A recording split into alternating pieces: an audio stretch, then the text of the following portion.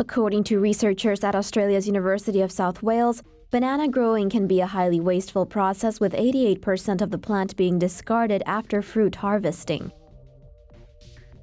The scientists have designed a new method that reduces this waste by reusing the pseudostem, or the banana's trunk, and turning it into biodegradable packaging. According to the university's press release, the team cut the pseudostem, then dry heated the pieces at low temperatures to remove water. The process extracts cellulose from banana plant cells in powdered form, which is then chemically treated to become the packaging material. According to the researchers, the finished product is a baking paper-like polymer that may replace plastic bags and single-use commercial containers for meat and fruit.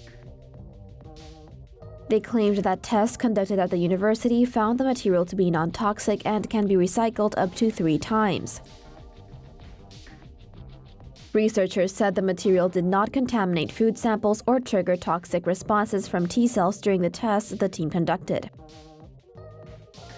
According to one of the professors involved in the study, bananas are annual plants and could potentially provide a round-the-year supply of sustainable packaging material. For more news animations and explainers, hit the subscribe and bell button to join the TomoNews family. Thanks for watching.